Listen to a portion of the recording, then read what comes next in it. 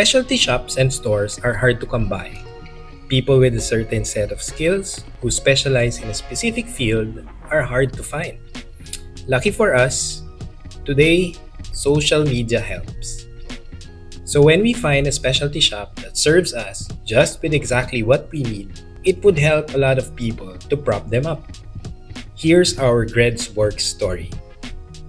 A car and moto suspension specialty repair shop in Arayat, Pampanga.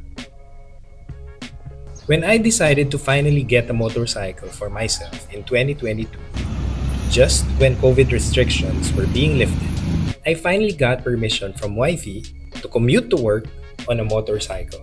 Most peeps would get, I guess, a new Honda Click, because why not? It's the top-selling scooter Honda has. But not me. I'm Mr. Maarte. I've got my eyes on the Honda Zoomer X for a long time now. I just didn't have the balls to convince my wife into riding motorcycles. Ayaw naman niya ako magmotor for the past 15 years since my scooter semplangs back in our binata days. How I got her to agree? Well, that's a story for another day. So I got the version 1 of the Honda Zoomer X from the Facebook Marketplace. Yep, second hand lang kinuha natin. After all, matagal nang ni-release itong mga Zoomer X's. The black and orange one. But syempre, si Boy Maarte, that is me, got the modified Zoomer on a rare fatty wheel and extended 4-inch swing arm. Having this setup, of course, begged for a stance ride setup as well. Medyo low rider, drop stance. So I got the Zoomer on a near busted YSS rear shock, which would leak after a few long rides.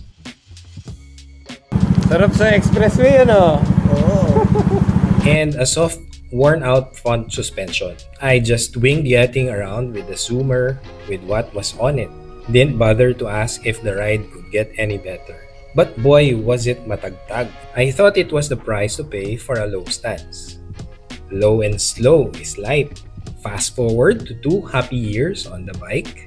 Vicky, my eldest son, has now turned 18. And I promised to give him a ride when he's fit for the road and got a license. So, the Zoomer is now his. But just before I handed him the reins, a bunch of wear and tear issues were needed to be sorted out. Diyan naman magaling at mahilig si Vicky, sorting out mechanical and tech stuff. Kaya I decided to get the Zoomer din as a project for both of us to work on. Something low and slow we could both enjoy. I-set up niya, i-ride ko. Haha, joke lang, Vicky. So, he fixed the fuel pump issue, water in the tank issue, throttle delay issue, kung ano-ano pang issue. Daming issue ng Zoomer. Kapalit ng aking wallet budget issue.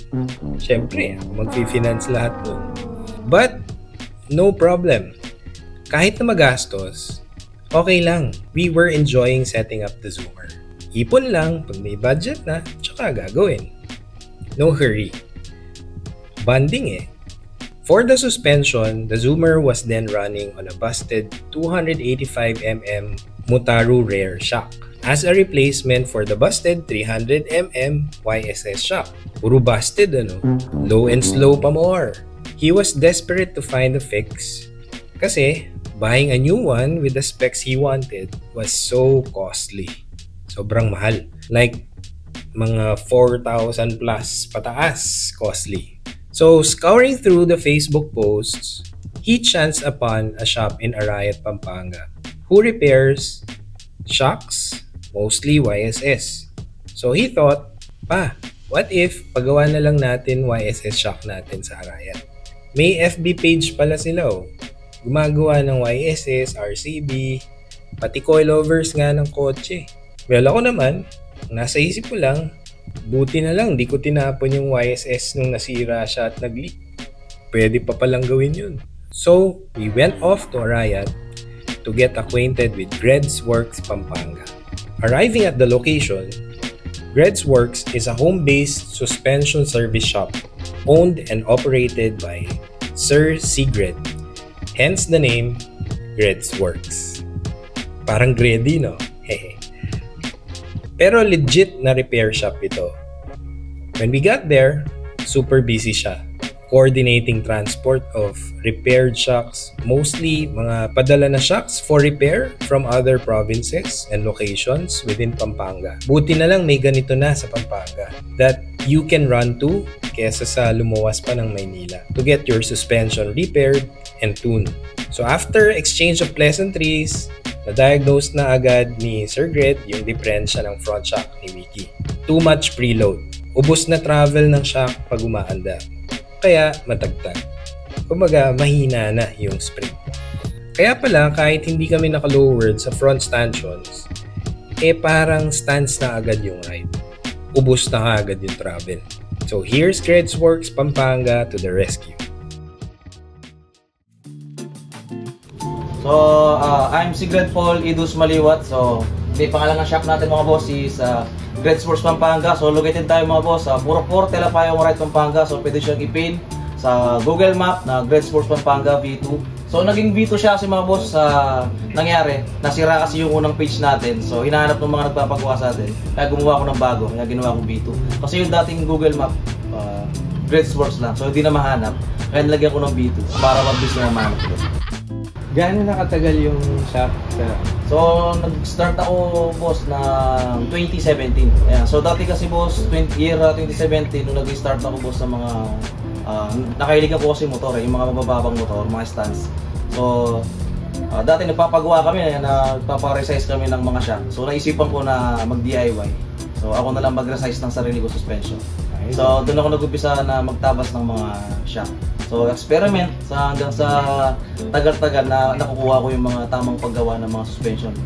So, dati kasi, boss, nag-start ako. So, mga ginagawa kong mga shock noon. So, pag tabas lang. So, hindi na functional. So, wala na langis. Basta putol lang, yun na. Yan. Hanggang sa kalipas, boss, yung mga umabot ng mga bago mag-COVID. So, yung tropa ko, nasira ng shock, nagtagas. Ayan, so, pinuntahan ako rito. So, pinatry sa akin, boss, na i-repair. So, since na nagbubukas din naman ako ng shock. Ayan, so, YSS yung una kong ginawa, YSS G series. Ayan, so, sabi ko sa sarili ko, na opportunity na to na baka magawa ako. Ayan, so, nakikita ko na rin kasi mga ibang mga shop to na gumagawa na rin. So, sabi ko sa sarili ko, kung nagagawa nila, baka magawa ko rin. Siyempre. Anong brands, boss, yung pwedeng gawin dito sa shop? Any brands, boss. Any shop naman. Kahit kadalasan, ano yung mga... kadalasan, boss, na ginagawa ko rito, boss. Mga YSS, RCB. Yan, boss. Kahit anong shop ng boss, pati mga steering damper, stabilizer, tsaka mga coilovers, shop ng sasakyan. Gagawa natin. Kasi yung iba, worry nila or concern nila yung mga pyesa eh. So, pag dito dinala yung shop, kayo na rin bahala sa pyesa. Boss, lahat, boss, sa akin na lahat. Yung tono, sir, ng shop. Yun, boss, yung gusto, boss, na tono rin nila, boss, magagawa rin natin. Tsaka hindi lang boss, mga repair, pati resize. Yan, yung mga size ng shocks, pwede nating babain. Functional pa rin. Pag resize, ibig sabihin yung haba? Diba, boss, yung shock is 305. So, gusto nila pababaan, magagawa natin sila, boss, hanggang 275. Kahit anong size na gusto nila, boss, magagawa natin. Sunod nung ginawa natin na yun, yung nitro na to, naka-happy. Okay pala, no? Kasi nakaka-relate si boss sa stance eh. Ito si boss brand new. So, walang mabiling size na ganito na 275. So, 335 yung standard size na nabibili, tsaka 305. Pang NMAX to boss, NMAX. Walang mabiling 275 na size, so 335 talaga mabibili. So, no choice sila, boss. Kundi magpatabas. Stance yan, magpatabas talaga di, boss, pang tayo concept. Yan mga boss, sa mga nasisiraan ng suspension, yan mga boss, mas maganda rin na huwag nyo nang patagalin, boss. Kasi pagka nag-leak to, boss, nag-leak yung suspension, so pinatagal, hindi mo agad pinagawa. So, mangyayari, boss, natadamay pa dito. So, lalaki yung gastos mo. Yung pinaka-shafting niya sa gitna. Nasisira, nagkakagas-gas. So, another bayad na naman. So, mas maganda, boss, pagka nagtagas talaga. Minor pa lang, pagawa na, para di lalaki yung gastos. May usual ba na maintenance yun? Shop. Wala, boss, kasi kung para sa akin, boss, kung hindi lang siya mag-leak, kasi hindi naman domain yun lang nasa loob naman. Hindi naman domain yun lang. Kung pagka nag-leak, Yung talaga boss doon na lang. Yung leak, di natin alam kung kailan. Oo, boss. Kasi depende sa gamit mo. Oo, boss. Pero mas maganda boss, kung kahit walang leak boss, mas maganda kung nakarami ka na ng takbo sa motor, bakit naka 30,000 o mas maganda kasi pare-press i-change rin para yung play boss hindi nagbabago. Tapos dito napansin namin, medyo maselan din yung gawa Kasi dating nagmomotor din. Nagmomotor din si Sir Kaya, tapos stunts pa. Kaya, una din yung concern din niya yung forma din. Kaya, maingat din sa mga gamit. Tools. Kaya boss, kinumpleto din natin yung mga tools. O, di kasi pwedeng pukpok lang ng pukpok.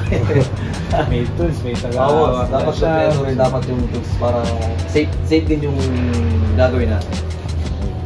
Thank you, Sir Greds. Kaya mo, sa mga gusto magpagawa, Greds Works, Telapayong Arayat Pampanga, yan. Waze nyo lang or Google Map, Greds Works Pampanga. Okay. So with the front inverted shocks and the single YSS rear shock for repair, need namin to iwan and balikan within the next few days. Actually, the following day, tapos na ni Sir Gred. We just had other schedules kaya we needed to schedule the pickup. The day came when we finally got the Zoomer back with its newly restored suspension. Sir Gred replaced the front suspension springs and refilled the suspension oils just with the right specs for the comfy ride Wiki was looking for. Now, the Zoomer rides comfortably with the upgraded front suspensions and the restored YSS shock on the rear. Thank you so much to Greds Works Pampanga and Sir Gred for the comfortable ride ng Zoomer now. So time to hit the road again and enjoy the ride. Happy weekend everyone! Until the next one.